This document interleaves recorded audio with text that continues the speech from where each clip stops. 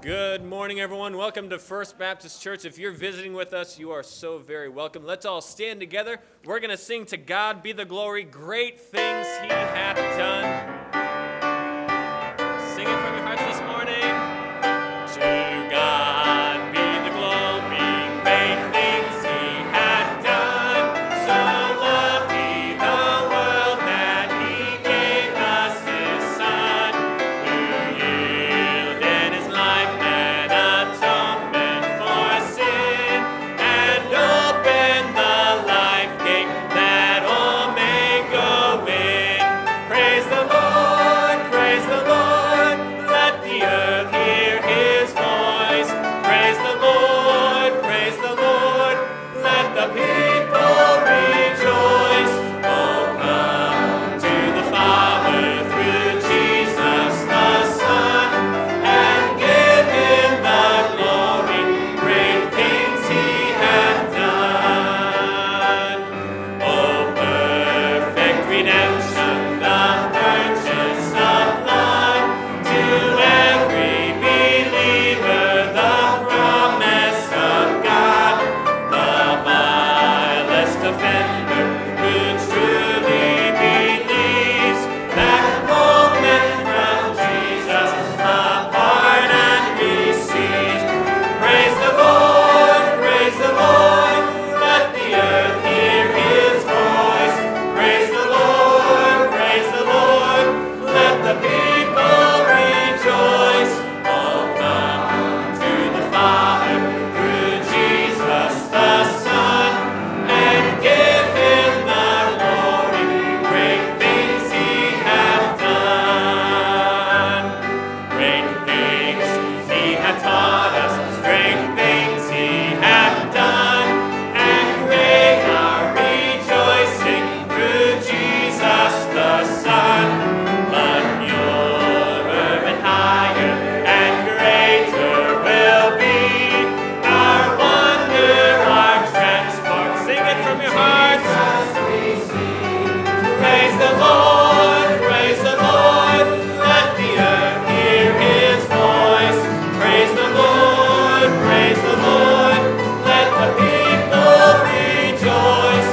Oh, come to the Father through Jesus the Son, and give Him the glory, great things He hath done.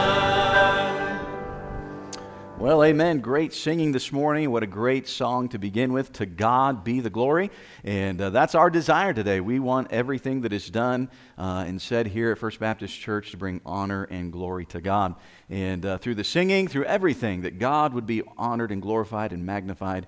And so I hope that's your desire this morning. So I hope you'll sing out with a heart of love for God. And then, of course, as we get into the Word of God, that we'll listen attentively for what God would have for us. But it's an exciting day today, because today is Vision Sunday here at First Baptist Church. And so today we're going to be revealing the new theme for our church, and then also some exciting things. And we're kind of doing it in two parts. We'll do it a little bit this morning, and then we'll do it a lot tonight. And so it's going to be an exciting day today, and I'm excited about it. I've already had people trying to bribe me. Hey, what's the theme? I want to know before anybody else. No, I'm just kidding. Nobody tried to do that. But it's going to be an exciting day, and looking forward to it. And so let's go ahead and pray this morning together and ask the Lord to meet with us, and that He would be glorified today. Our Heavenly Father, we do thank You that we can come. Lord, we thank You that we can worship You and just gather together as a body of believers. We thank You for those who are joining us via live stream as well. Lord, we ask that they too would receive a blessing from the service today. Lord, from the singing, from the special music, even our time of giving, Lord, and even through Your word, that You would just be glorified in all that is done. And Father, You do deserve the glory. We think of what You've done for us and in our lives. And Father, there's no one that deserves glory more than You. And so we ask that You would just be magnified today. Lord, meet with us. I pray that You use the service to speak to hearts, encourage us, and Lord, just draw us closer to You. In Jesus' name we pray. Amen. You may be seated this morning. The choir is going to sing for us.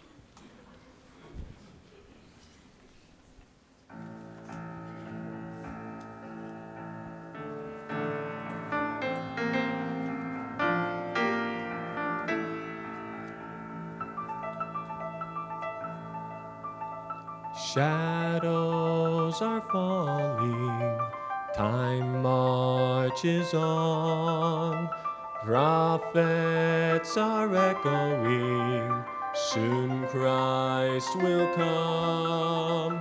Looking into the heart of man, seeking his own, calling all of the faithful, children come home. Listen for the trumpet, Jesus is coming. Listen for the trumpet, look to the sky. No more sorrow, no more night, only God's eternal light. Jesus is coming again.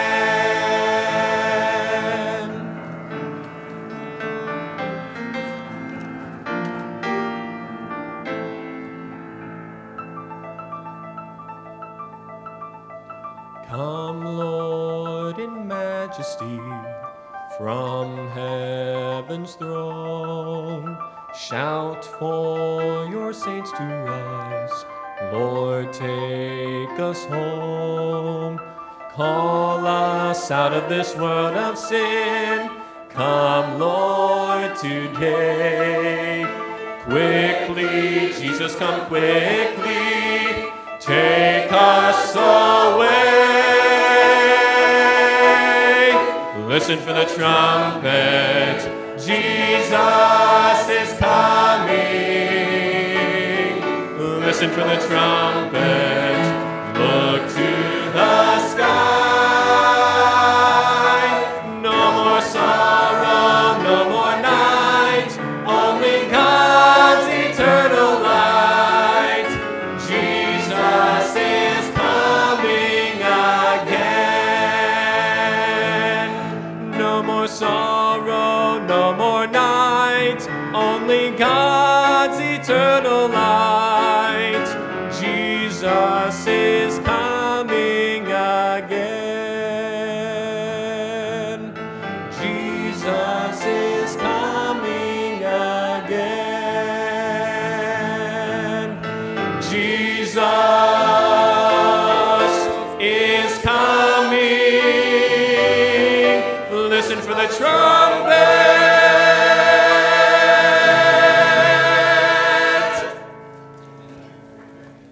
Amen. And I'm glad he is coming again and very soon. Very soon. Let's all stand together. To God be the glory. Great things he hath done. Glory to his name. To God. Oh my word. I got lost on my song. I apologize. To God be the glory. Great things he hath done. To God be the glory. Oh, glory to. Oh my word. I'll get there eventually, folks. I apologize. Here we go. Down at the cross where my Savior died, down where for cleansing from sin I cried, there to my heart was the blood applied. Glory to his name. Glory to his name. Glory to his name. There to my heart was the blood applied. Glory to his name. I am so wondrously saved from sin. Jesus so sweetly abides within. There at the cross where he took me in. Glory to his name. Glory to his name. Glory to his name. There to my heart was the blood applied. Glory to his name. Oh, precious fountain that saves from sin. I am so glad I have entered in. There Jesus saves me and keeps me clean. Glory to his name. Glory to his name. Glory to his name.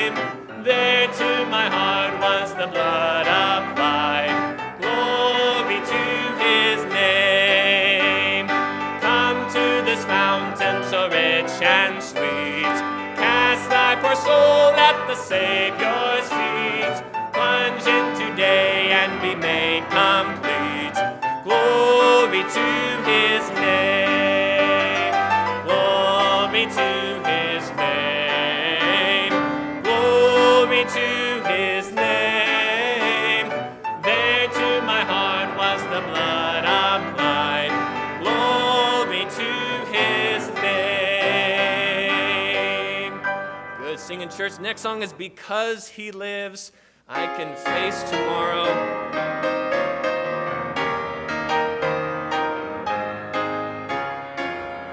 God sent his son. They called him Jesus. He came to love, heal, and forgive. He lived and died to buy my pardon. An empty grave is there to prove my Savior lives. Because he lives, I can face tomorrow.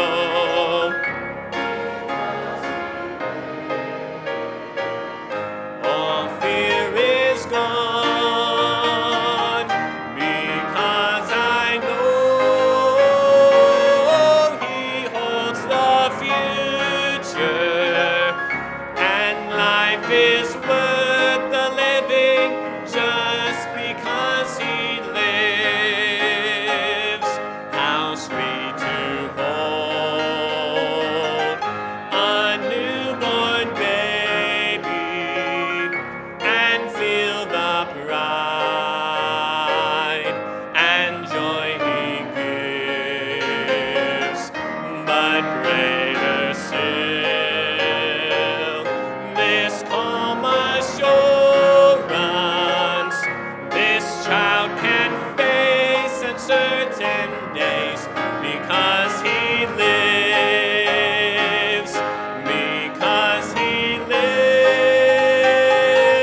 I can face tomorrow. Because he lives, all fear is gone. Because I know he holds the future, and life is worth the living just because he lives. And then one day I'll cross the river, I'll fight life's final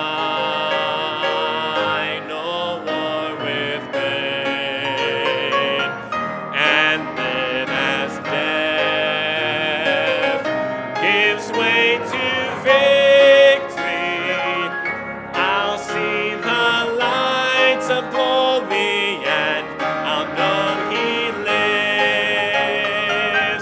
Because he lives, I can face tomorrow.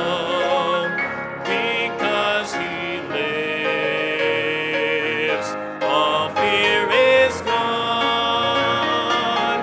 Because I know he holds the future, and life is worth the living just because he lives. Beautiful. You may be seated. Amen. What a great song. Because he lives, right? There's nothing we cannot face because he lives. That's wonderful. Well, let me give you a few announcements this morning. And a few things, like I said, today is our Vision Sunday. And so I'll make mention of a few things now, a few things a little bit later, and then a lot of things tonight. And so I do want to encourage you back this evening, because we'll be going through more of an update of what the Lord did this past year in 2020, and some exciting things that we're looking forward to this year, and with missions and some other things as well. But just if you have a bulletin there, just want to remind you of a few things that we have coming up. Of course, this Tuesday is the Ladies of Faith, and so I want to encourage all the ladies to come out to that Bible study at 7 o'clock. And yesterday we had our men's prayer breakfast, and one thing new that we're doing this year is our men's devotion that we're going through on Saturdays, and the Ladies of Faith devotion that the ladies are going to be going through are on the same subject. And so yesterday we had a great time in the Word of God, and I know the ladies will as well this coming Tuesday. So I want to encourage all the ladies to come out for that. And then especially if your husband or wife is going to one of the other, be able to discuss those after you get back and say, hey, this is what I learned, or what did you learn, or were you awake while they were talking? And so just use that as a time to be able to encourage one another there. And so want to make mention of that.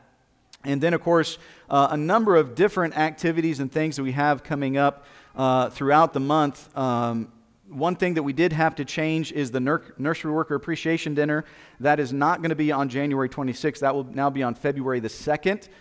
So make sure you make note of that. And again, we appreciate all of the nursery workers that help take care of the young kids and the babies in the back. And what a blessing that is to have ladies and young ladies who are willing to help with that. A couple things that are not in the bulletin. Of course, every year our church has to have our annual business meeting. So on January the 24th, before the Sunday morning service, all of the men will be meeting for our men's meeting, discussing the business meeting stuff. And then our church business meeting will be on January the 31st.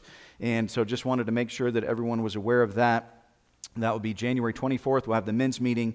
And then on the 31st, the business meeting. Now, let me tell you about a couple things that we have coming up that I'm excited about as well. Of course, our Bible Institute is going to be starting back up on February the 1st, and we're offering 3 classes in the Bible Institute. You don't have to take all 3. You can take 1, you can take 2, you can take all 3 if you'd like. But the different classes are New Testament survey, teaching the Bible, and then Bible geography. And so those are going to be great classes. If you would like to know more about them, you can see me. But the classes are just 40 minutes each. We do it on Mondays from 7 o'clock till about 9:10. That covers all 3 classes. And we go 12 weeks. And so each class is only $20. So it's not like we're not making anything off of it. You're basically just paying for the books so that you can have the books. But just if you're interested in learning more about the Bible and things, these are great classes that we offer on Monday nights. And so we do need you to register by January 24th, though. There is a paper on the back table back here. You can sign up for 1, 2, or all of them. But we do need you to register for that by the 24th. And then one thing that I want to kind of put out there a little bit is in April, we'll be having our marriage retreat. And this is going to be an exciting week where we actually have, how many remember Dr. Al Stone? Remember Dr. Stone who came a couple years ago to do our revival? He and his wife are coming back, and they're going to be doing our marriage retreat as well. And so we're excited about them coming. And the dates of that, what are the dates of that? It's April, is it the 9th and 10th? Hold on. Let me pull out my calendar here. I don't want to give you a wrong day. It is the 9th and 10th. Leave it to my wife to know everything that I need to know, because that's her right there, right? And so she's got it all down. So the 9th and 10th, and that's going to be an exciting weekend there for our marriage retreat. And so I would encourage you to be thinking about that. And, of course, we'll get a sign-up thing in a few weeks and things as we get closer. But I wanted to let you know about that because that's going to be an exciting week. And I hope as many couples as possible will be able to go to it. I really believe, of course, if this whole COVID thing keeps decreasing a little bit. I think this is going to be one of the largest years we've had with our marriage retreat. We have a number of other churches that are interested in being a part of it as well. In fact, we already have people signing up online already to come to it in April from other churches and things. So it's going to be a great weekend there, and so I just wanted to make mention of that. And then two other things. If you'll notice in the bulletin, we've done two things new this year that you'll see in the bulletin. One, of course, we have done the online giving, but we've also included now text to give. How many of you ever used a text to give? Anybody? One, two? Okay. I've never used text to give, right? But I guess that's one of the new up-and-coming things, to be able to text to give. And so we have text to give. Yay! Right? And so the information is there in the bulletin. If you would like to use that, or you can use the online, or obviously when we have our offering time. But that is available, and we'll be giving more options with that. And then we're going to be doing a monthly memory verse. And so the memory verse is going to be at the bottom of the page there. And so every month we're going to have a new verse that we encourage you to memorize. Nobody's going to come and check up on you and see if you memorized it, but I would encourage you to memorize these verses. These are verses that we feel would be good. So this month's memory verse is Proverbs chapter 20, verses 6 and 7. Most men will proclaim everyone his own goodness. Right? That's a true statement right there. But a faithful man who can find? The just man walketh in his integrity. His children are blessed after him. And what a great two verses there. So we encourage you to memorize those. And every month we'll have a new verse that we'll have in the bulletin. So just wanted to remind you of a few things here. I'll be speaking a little bit more about some things in a few moments, but we're going to have the ushers come at this time. And the McIntyre family is going to come and sing for us during the offering. We'll have our ushers come at this time as we give our tithes and offerings back to the Lord, and just thankful for what God has done in our lives throughout this past year, and definitely looking forward to what God is going to do this year as well. I'm going to ask Brother Andy Coote if he'll come this morning and bless the offering today. Let's pray. Our Father in heaven, Lord, we thank you so much for the opportunity to come today and worship you, Father, and Lord, to learn of you. Father, I pray that you just bless this service, and Lord, I pray that you just bless the pastor as he shares what's on his heart for this year. I pray that you just bless this offering, Lord. I pray that it'll be used for your honor and your glory. We thank you for it in Jesus' name. Amen.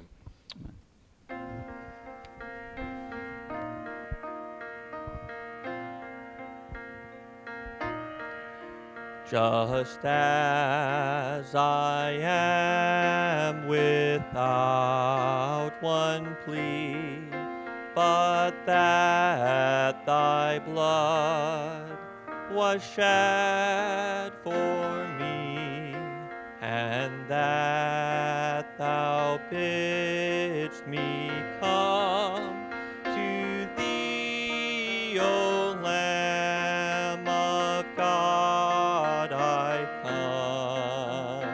I come, just as I am, and waiting not to rid my soul of one dark blot, to thee whose blood can cleanse each spot, O Lamb of God, I come,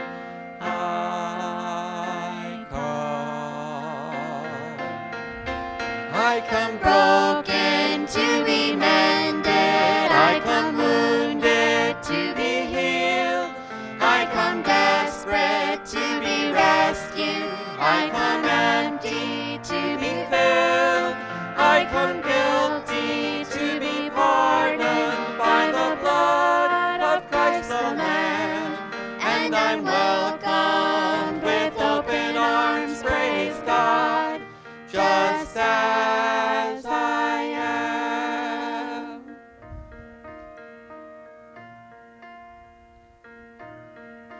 Just as I am, I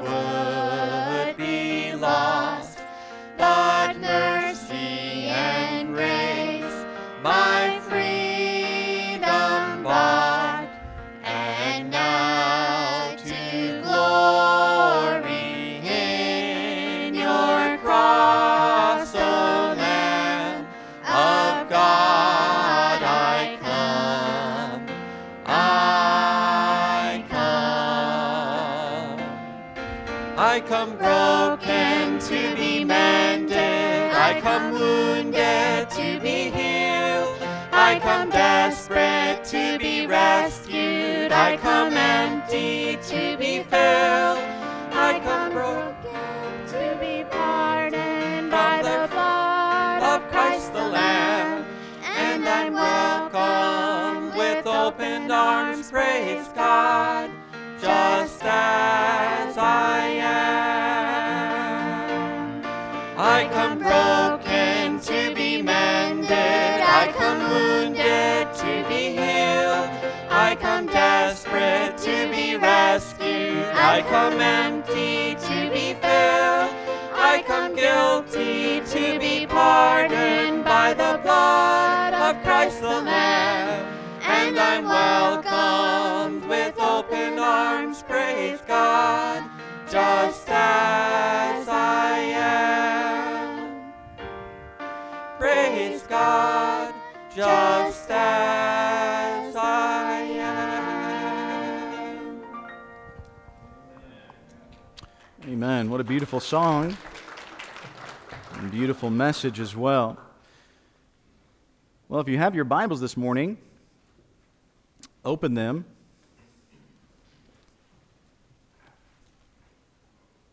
Just open them.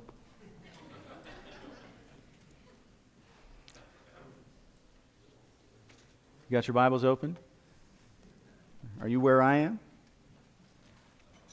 Maybe. Who knows? Well, before we get into a little bit more about the theme and the message this morning, I do want to again, tonight we'll be dealing a lot more with kind of a year update with what happened last year with our church and what God did, and just many, many wonderful things. And then obviously looking forward to some great things this year.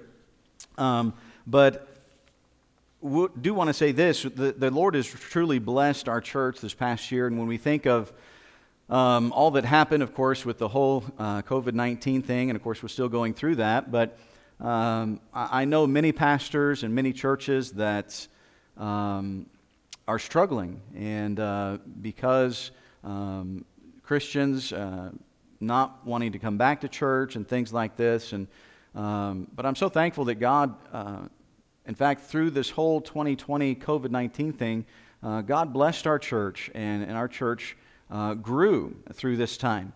And it's exciting to see what God has done, and really just looking forward to seeing what God is going to do this year.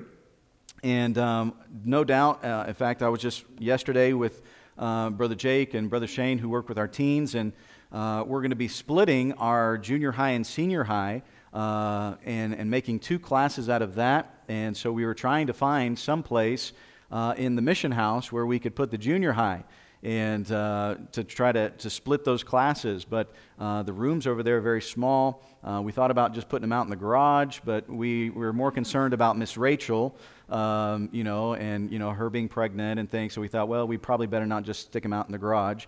So we're trying to make one of the rooms there into a room where the junior high can be able to meet. And so that's exciting to be able to see them growing and now having to split into two classes, but we are running out of room, which is a great problem, but be praying about that. We are really praying about what God would have us do this year in the area of building or finding another building and things, and so I hope you'll be praying about that, because the Lord's just really blessed, and we're moving forward for Christ in these areas, and it's exciting to see what the Lord's going to do. We're working this year even to develop our second phase of our discipleship course. We've developed the first phase that many people have gone through, or are going through now, and I'll mention more about that tonight. But this year we're going to be working on developing the second phase of our discipleship in the area of serving and things, and so I'm excited about that as well, and seeing folks that will go through that.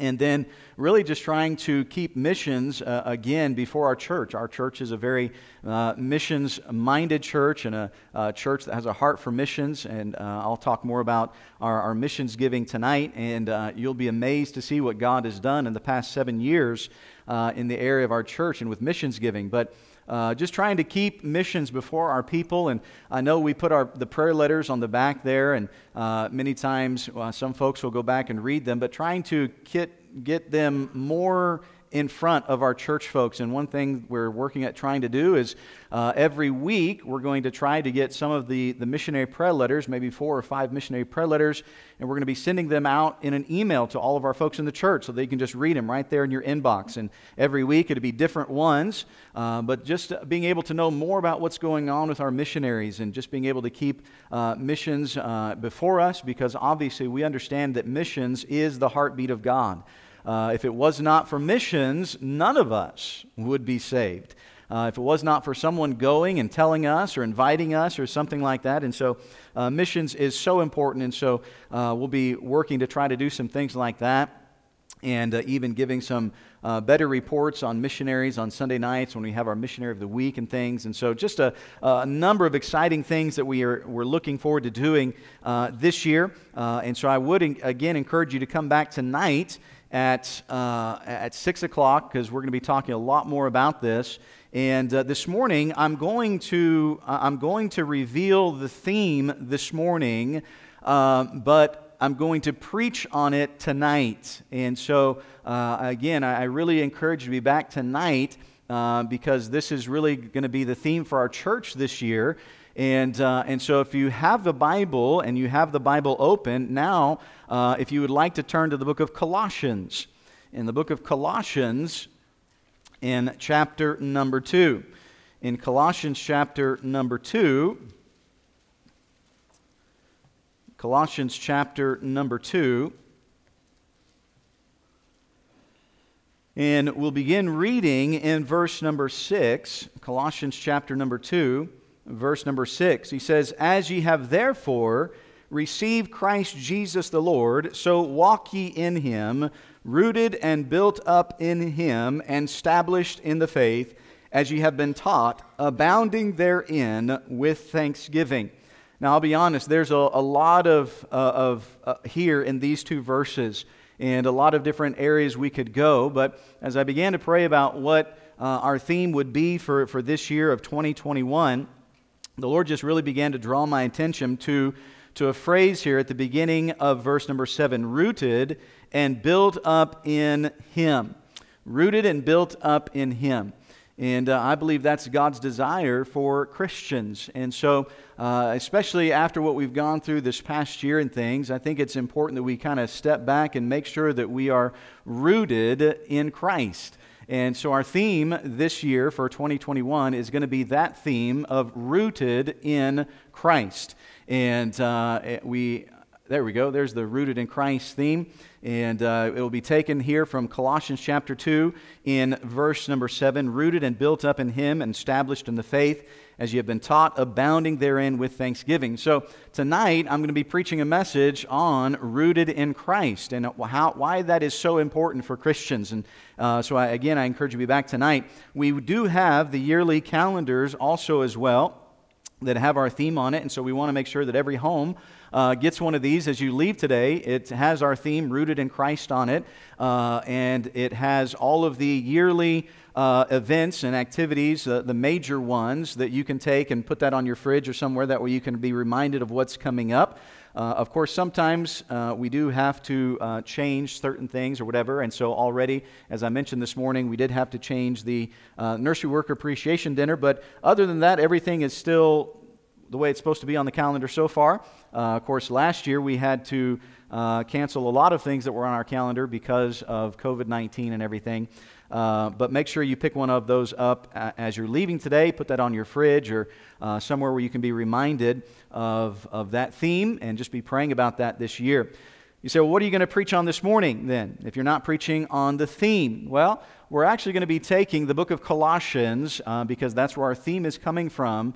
And Colossians is one of the shorter books that Paul writes of the epistle letters. But Colossians is a very, very powerful book for the church, and it's something that is in great need for today. And so we're going to actually be going through the book of Colossians on Sunday mornings, and so this morning that's where we're going to start. We're going to start here in Colossians in chapter 1, and we're going to be looking at verses 1 and 2. as we go through this study in the book of Colossians. As we begin in Colossians chapter 1, verse number 1 and 2, it says, Paul, an apostle of Jesus Christ by the will of God, and Timotheus, our brother, to the saints and faithful brethren in Christ, which are at Colossae, grace be unto you and peace from God our Father and the Lord Jesus Christ. Let's pray together. Father, again, we do thank you that we can come this morning and worship you. Lord, we ask now that as we open your word, that use your word to speak to our hearts. And Lord, even as we think of this theme this year of being rooted in Christ, that, Lord, we would truly have that desire.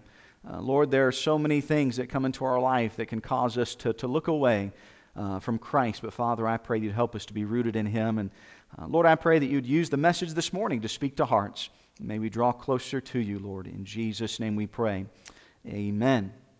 Well, Colossians is a very interesting book. It's a very interesting church. If you study about the church of Colossae, one of the interesting things about the church of Colossae, even though Paul is writing to it, is that Paul actually did not start the church of Colossae. I know many times we think because Paul is writing a letter to this church that he helped start and establish, but Paul actually never went to Colossae.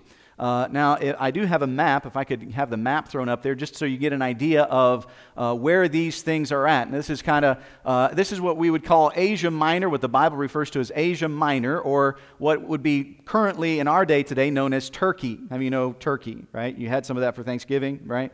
This is actually the country of Turkey, all right? And we can zoom in a little bit more on the map here and really get an idea of where Colossie's at. And so you can see some of these cities and towns are familiar. You have Ephesus, and where Paul went and worked there, and of course the letter to the Ephesian church is there. You have Philadelphia, you have Antioch, that's the Antioch Pisidia.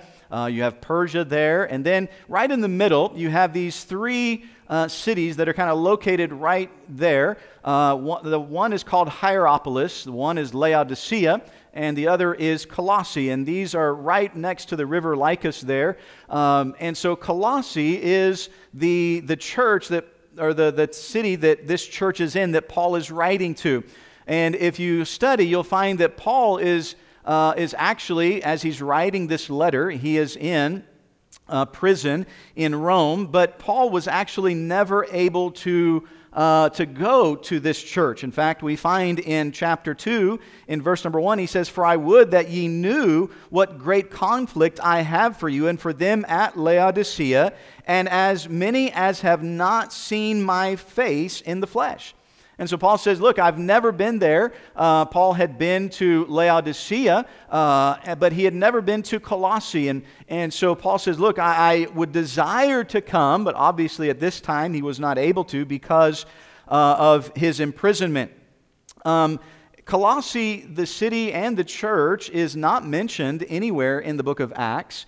Again, you find many of these other places that Paul goes to mention, but Colossae is not because he had never been there. But one thing that we do know about the church of Colossae is Paul had heard of something very special about this church. In verse number 4 of chapter 1, he says, "Since we heard of your faith in Christ Jesus and of the love which ye have to all the saints."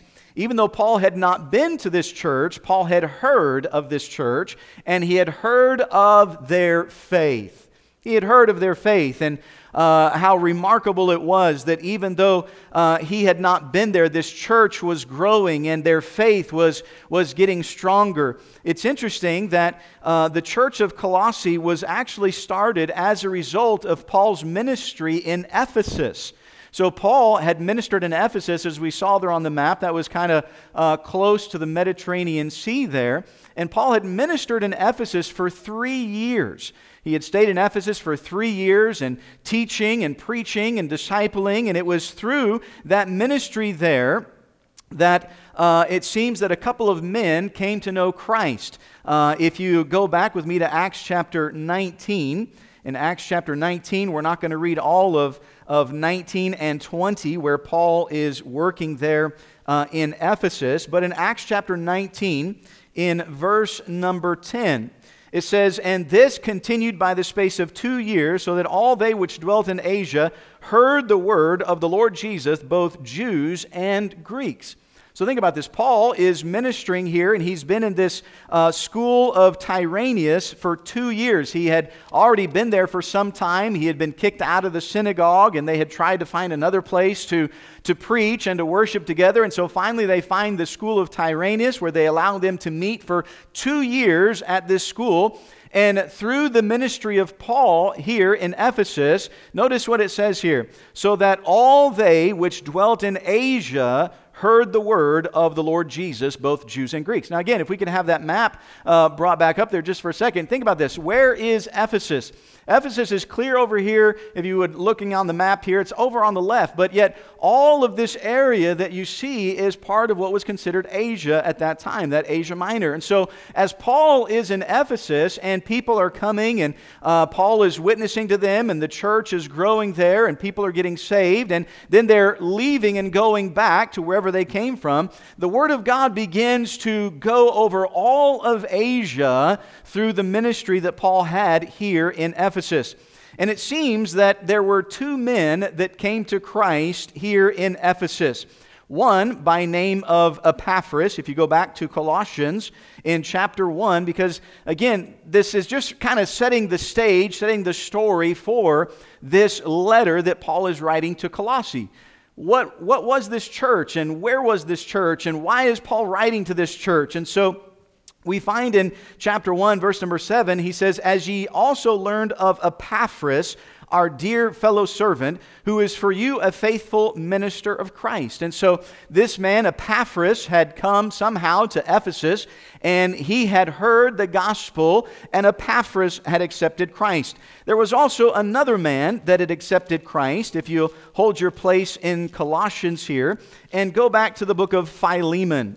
This is the shortest book that Paul writes in Philemon. In fact, there really aren't any chapters. It's just 25 verses.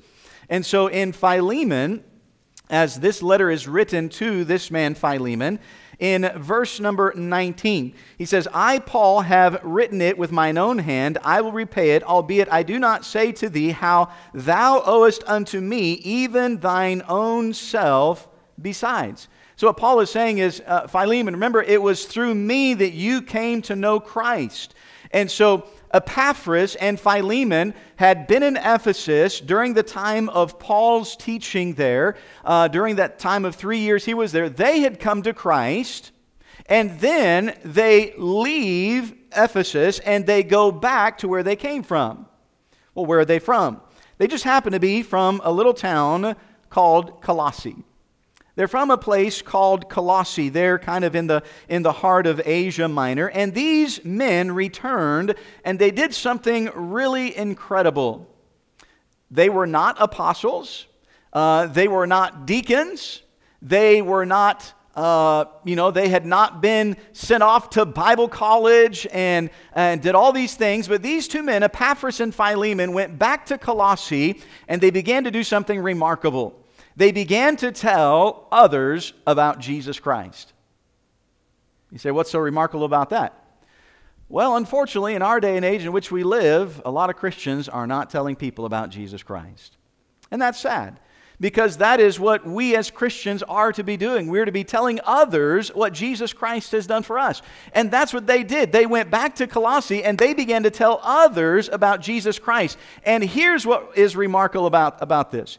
As they began to tell others about Jesus Christ, a church is started in Colossae. A church is started. Now again, Paul is not there starting this church. Peter is not there starting this church. But these men who had come to know Christ as their Savior go back to Colossae and begin to start this church as they reach more people for Christ. In fact, eventually, and again, we don't have time to go into all of this, but Philemon has a son. And Philemon's son's name is Archippus. And eventually, as we'll study through the book of Colossians here, and we can look in chapter 4, in verse number 17 here, we find that Archippus becomes the pastor of the church of Colossae. In Colossians chapter 4, verse 17, "And say to Archippus, take heed to the ministry which thou hast received in the Lord, that thou fulfill it." Archippus becomes the pastor. He was Philemon's son. Philemon had gotten saved. He comes back and tells his family about Jesus Christ. His son gets saved. His wife gets saved. She's mentioned also in Philemon as well. But Archippus gets saved as well. He begins to learn about Christ, and we don't know exactly what his age was. Maybe he was a young man, maybe in his 20s or 30s or something like that, but begins to grow in faith, and Archippus becomes the pastor of the church in Colossae. And so you have Epaphras and Philemon that had a love for souls, and then Archippus becomes the pastor of the church here in Colossae. And even Epaphras himself had a great desire to see people come to know Christ as their Savior. He was a great soul winner. It says in chapter 4, in verse number 12, Epaphras, who is one of you, a servant of Christ, saluteth you always, laboring fervently for you in prayers, that ye may stand perfect and complete in all the will of God. Watch this, verse 13. For I bear him record that he hath a great zeal for you, and them that are in Laodicea, and them in Hierapolis. Epaphras comes back to Colossae. He helps get the church started, but he says, I'm not just content with reaching our city. Amen? He says, I'm not just content with reaching people in our city. There are other cities that need to hear the gospel. There are other cities nearby that they too need to know Jesus Christ as their Savior. And he had a zeal even to reach those cities around him, Hierapolis and Laodicea as well. And so we find the church in Colossae not being started by an apostle or a great preacher, but simply by two men who came to know Christ and went back to their home and began telling others of what happened to them. Now, as the church began to grow, they began to have a few issues. Not so much in the church, but from outside the church. False teachings and things began to come in, and one of these is that they were dealing with is called Gnosticism. Gnosticism. It is those who really, they think they know everything. You know, have you ever met someone like that? They just think they know everything. They know everything about everything, and they know why everything is everything, right? I mean, that's just, they know it all, right? Well, Gnosticism has to do with this idea about knowing basically everything about the deep things of God. And let me tell you something. When someone thinks that they can know everything there is to know about the deep things of God, they have just proven what a fool they are. Yes, God wants us to know Him deeper, but when we think that somehow we have reached this level that we don't need to grow anymore, that we have come to this level of super spirituality that we don't need anything else because we know it all, we have a problem. And that's what was happening with these Gnostics. In fact, they taught that you could have such a close relationship with God that you would achieve spiritual perfection. Spiritual perfection. But, as the case with so many religions, to achieve this, you had to adhere to their teachings and the ceremonies that they prescribed. In other words, you had to do what they said, and only they would be able to be the judge of whether you had reached spiritual perfection or not. Can I tell you something this morning? Not one of us can determine whether someone is growing spiritually or reaching that spirituality where God wants them to be. Only God is the judge of that. Because every person grows differently in Christ. And as we're going to see, and as we have this theme this year of rooted in Christ, how important it is to have those roots in Christ. But as we'll see through this book really gives us this picture of that we are complete in Christ. We're complete in Christ. In fact, chapter 1 deals with the sufficiency of Christ, dealing with that Christ is enough. And that's the message I want to preach this morning, that Christ is enough. Christ is enough. As we look at verse 1 this morning, we'll find something that is repeated in almost all of Paul's letters. Notice he says, Paul, an apostle of Jesus Christ, by the will of God. Notice that phrase, the will of God. The most important thing that we find in Paul's life was doing the will of God. Paul wanted to make sure that he was doing God's will. And as we begin this study on the book of Colossians, we have to ask ourselves the same question. Is the will of God the most important thing in my life? You say, why is that question so important? Because if God's will is important, then we will find that Christ is enough. But when Christ and when God's will is not as important, then we will find in our life that Christ is not enough. And that's when we start reaching out and grasping for so many other different things because Christ is not enough. So I want us to look this morning at really just two things, and I know as we've kind of Vision Sunday is always a hard day because there's so much to try to fit into it. And so as we look this morning, I really just want to look at two things. Two things, right? When we think about God's will and is Christ enough, I want us to notice, first of all, that Christ is enough, number one, in salvation. In salvation. How was Paul able to call these people in Colossae whom he had never seen brethren? I mean, he calls them brethren here, right?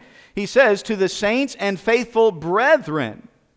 Yet he's never seen these people before. He says, I've never seen you, you've never seen me, other than maybe just Philemon and Epaphras. He says, but you are brethren. You're my brothers. How was Paul able to do that? Because, and notice, they were in Christ. He says, brethren, he says, to the saints and faithful brethren in Christ. That's an important phrase, in Christ. They were not in religion. It was not that they were brethren because they were in church. It was not that they were brethren because they were in the commandment-keeping system. No. They were brethren because they were in Christ. Period. That's it. Because they were in Christ. You say, well, how does someone get in Christ? Well, I think if you look at Colossians chapter 2, verse number 6, as we read this morning, he says, as ye have therefore received Christ Jesus the Lord. How do we get in Christ? The only way we can get in Christ is by receiving Jesus Christ as our Lord and Savior. There is no other way to be able to be in Christ. Salvation is not based upon what we can do to please God. You see, again, the Gnostics were saying you have to reach this level of spiritual perfection for God to be able to accept you. You have to do all of these things. You have to do all of these rituals. You have to do all of this different stuff. And then God is able to accept you. And Paul says, no, I'm sorry, that's not accurate. That's not biblical. The only way that God will accept anyone is if they are in Christ. They're in Christ. It's interesting, the Bible tells us in Matthew chapter 7 and verse number 21, Jesus says, many will say to me in that day, Lord, Lord, have we not prophesied in thy name, and in thy name have cast out devils, and then in thy name done many wonderful works? And Jesus says, then will I profess unto them, depart from me, ye that work iniquity, I never knew you. Wait a minute, weren't these people religious? No doubt. Weren't they probably going to church every Sunday? No doubt. Weren't they probably reading their Bible? No doubt. But Jesus said, I never knew you, because their whole system of trying to be acceptable to God was all about what they were doing. And Jesus says, I cannot accept that. The only way that God is able to accept us is if we are in Christ. That's why Jesus again says in John chapter 6 and verse number 40, this is the will of him that sent me, that everyone which seeth the Son and believeth on him may have everlasting life. He said it's those that believe on him who have everlasting life. In John chapter 1 and verse number 12, he says, but as many as received him, to them gave he power to become the sons of God, even to them that believe on his name. You see, the church of Colossae was having some problems in that there were other groups around saying, hey, it's okay that you're believing in this guy Jesus, but here's what you really have to do. It's okay that you're believing in Jesus, but here's what you have to do. You've got to go back and keep the law, or you've got to keep these rituals, and you've got to do A, B, C, D, and you've got to do all these things, and then you'll be able to be accepted by God. Wait a minute. No. Christ is enough. If there is anything more than Christ, we have a big problem. If there's anything more that we have to do that Christ has not already done, we are sunk. We're sunk. Because Jesus Christ was perfect. He was perfect and His sacrifice was perfect. And now you're trying to tell me that the perfect sacrifice of Jesus Christ was not sufficient enough to satisfy God? That now I, who am a sinner, who am lost, who am imperfect, somehow there's something that I can do that can be added to make what He did better? Think about the logic of that. That doesn't even make sense. This is what Paul is saying. Hey, let me tell you something. Christ is enough. When you receive Jesus Christ as your Savior, that's all that it takes to come to know God. That's all that it takes to be able to put your faith and trust in Christ so that you can know that one day your home is in heaven. That one day when we take our last breath here on this earth and in this body, the very next breath, although I don't even know if it's a breath, the very next thing that we will see is the glory of God. Because we'll be in the presence of the Lord Jesus Christ. We'll be in the presence of God Himself. Why? Because I was good? Because I did all these things right? No. Because I was in Christ. And my friend, today, if you're here or you're watching via live stream, there is only one way of salvation. And that is to be in Christ. There's only one way that you can know for sure that heaven is your home. There's only one way that you can know that your sins are forgiven, and that is to be in Christ.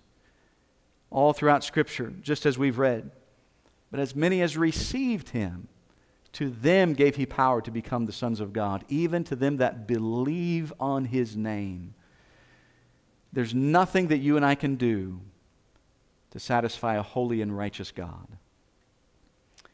because Jesus Christ has already done it for us. And all we have to do is receive it by faith, to repent of our sins and put our faith and trust in Jesus Christ.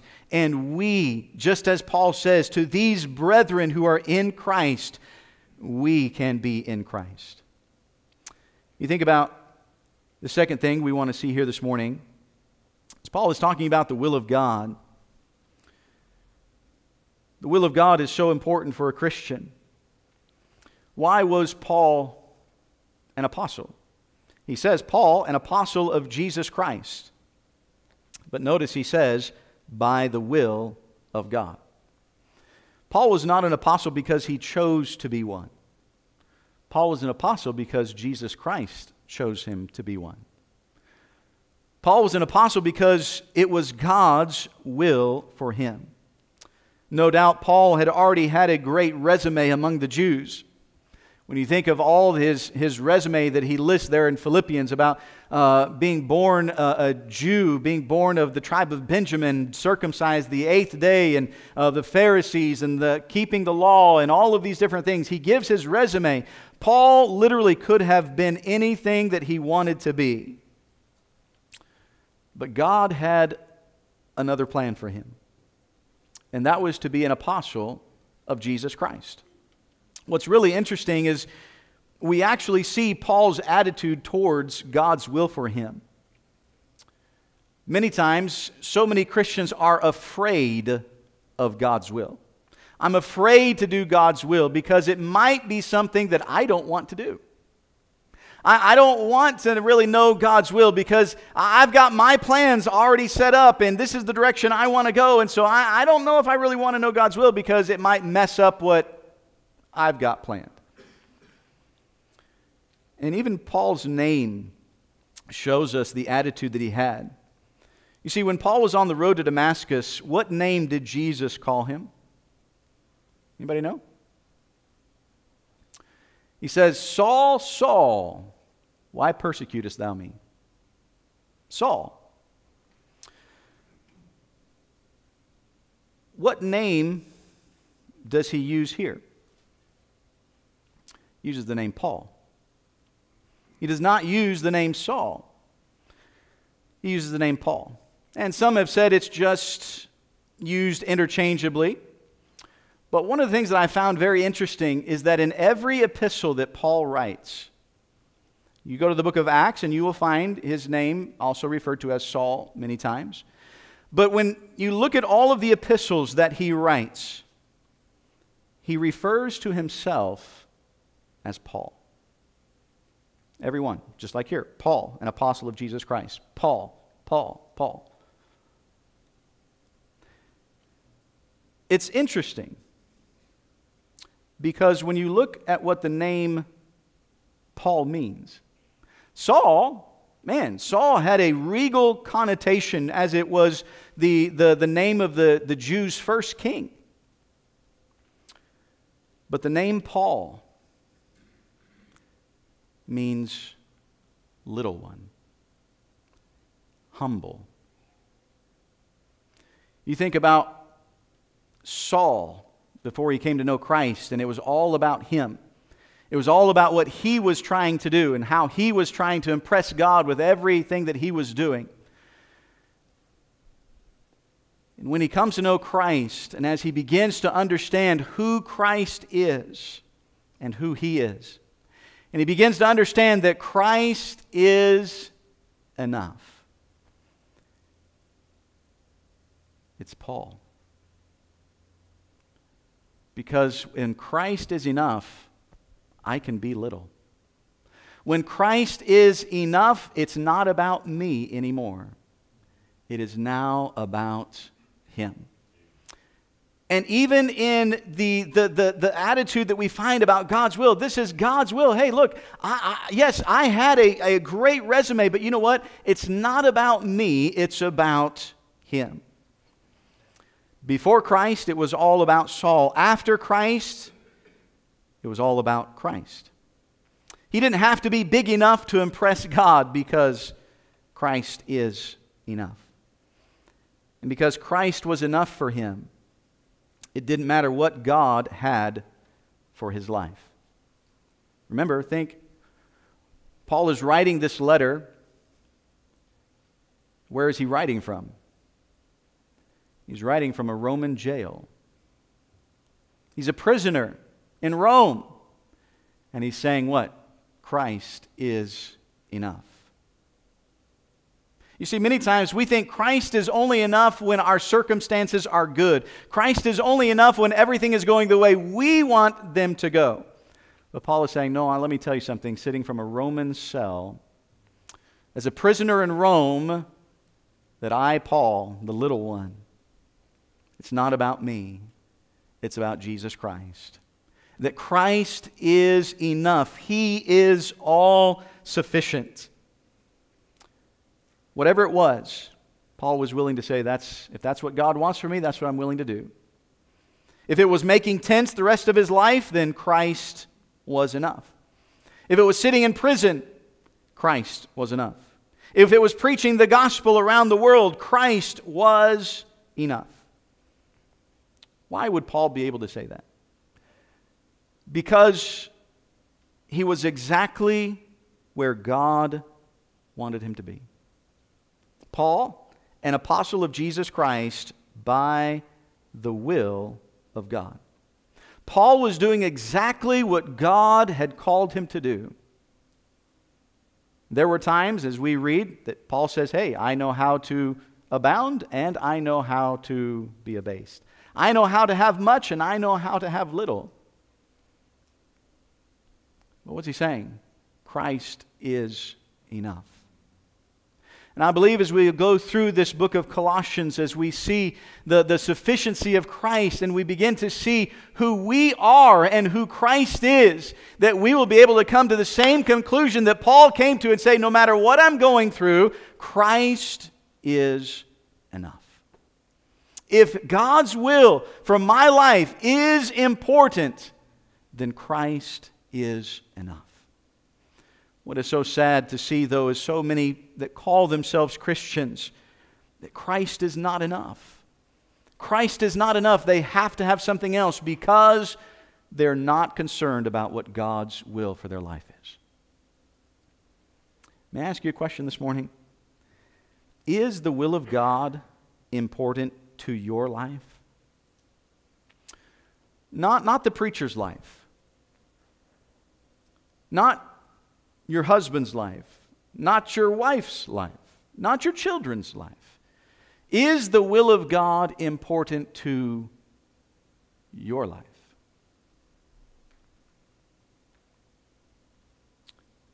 When it is God's will that we seek more than anything else, we will come to the understanding that Christ is enough. Christ is enough. That's all I need. That's all I ever will need, because He is enough. With our heads bowed and our eyes closed, every head bowed, every eye closed, no one looking about this morning. There is great power and peace when you know that you are in God's will. The peace that comes with it. To be sitting in a Roman prison, not blaming God, saying, I'm an apostle of Jesus Christ by the will of God. And church in Colossae, let me tell you something. Christ is enough. My friend, is Christ enough in your life? Or are we always seeking after the next thing? There's got to be something more. I've got to have a better job, and I've got to have better this, and I've got to have better that, and we're seeking satisfaction in all of those things. Instead of coming back to the Word of God and saying, God, what is your will for my life? And Lord, may I be content in your will, what you would have for me. And when we are in the center of God's will, we will find that Christ is enough. Maybe you're here this morning and you say, Pastor, I've never accepted Christ. I've been trying to be a good person. I've been going to church, and I've been reading my Bible, and I've been doing many of these things that you spoke of, but I do not know if I died. I do not know where I would go. I hope I would go to heaven, but I can honestly say this morning that I am not sure where I would go. My friend, nobody is looking about this morning. Every head is bowed, every eye is closed. I'm not going to embarrass you, don't want to call you out, but I'm very concerned for you. And I would like to pray for you this morning. If you're here this morning, you say, Pastor, that's me. I'm not sure where I would go if I was to die. Would you just slip your hand up and put it right back down? Nobody's going to come to you. I'm not going to call you out. I just want to pray for you. So just slip it up and put it right back down. Pastor, pray for me. I'm honestly not sure where I would go if I die. And Christian, can I ask you this morning, is Christ enough? Is Christ enough? More than anything else, we could say all I need is Christ. Nothing else, nothing more. Is He enough? Father, I pray that you bless the invitation. Lord, may you use it to speak to hearts, and may you draw us closer to you. And Lord, as we draw closer to you, we would come to that realization that you are enough. In Jesus' name we pray. Amen. With our heads bowed and eyes closed, we'll just stand to our feet quietly this morning. The piano is just going to play softly. Maybe this morning God has spoken to your heart about something. Maybe it's the will of God for your life. Is God's will the most important thing? Or is your will?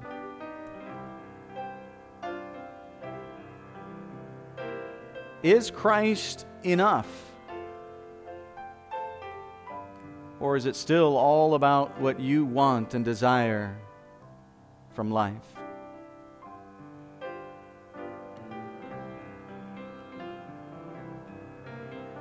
Oh, my friend, I can tell you, when we find God's will and we're doing God's will, you'll find that He is enough. It doesn't matter what's going on around us. It doesn't matter what our society is going through.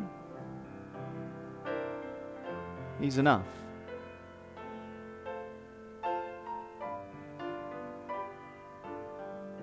If we just look to Him.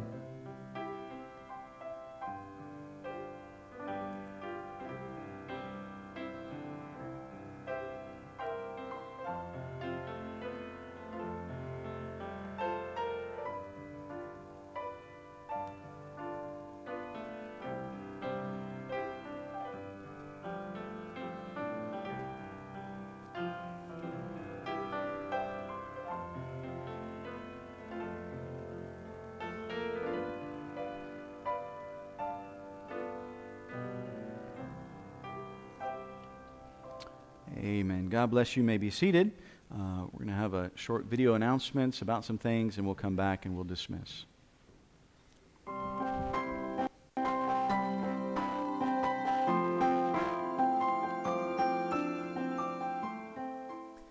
I am so glad you were able to join us this morning. Here are a few announcements to let you know about the upcoming events here at First Baptist Church.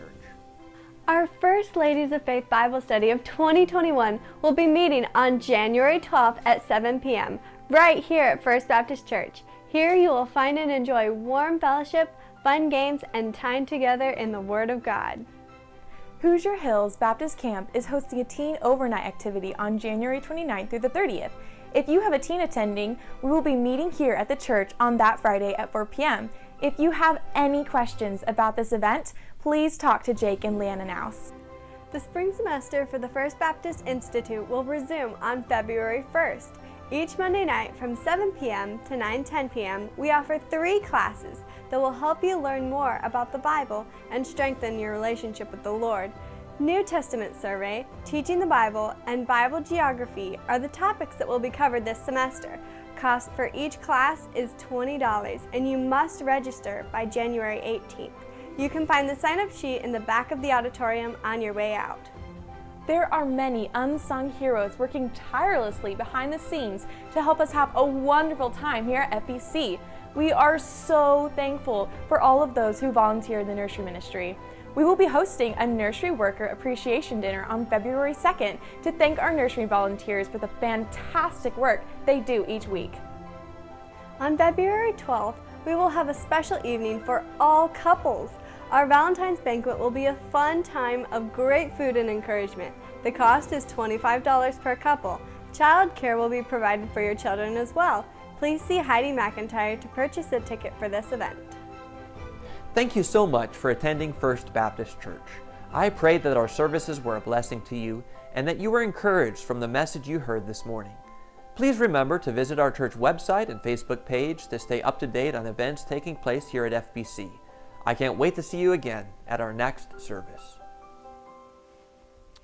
Amen. We'll stand together. Of course, also don't forget on your way out today, we do want you to pick up one of the yearly calendars that has the theme and also many of the events taking place throughout this year in the church. And of course, we'll be back tonight, 6 o'clock. We're going to continue talking about the theme, Rooted in Christ, and a specific message on that, and then also some exciting updates from last year and some things we're looking forward to this year as well. So be back tonight at 6 o'clock for the evening service, all right? Let's go and be dismissed in a word of prayer and just thank the Lord for what He's done for us today. And let me ask if Brother B.J. Price would dismiss us in prayer, please.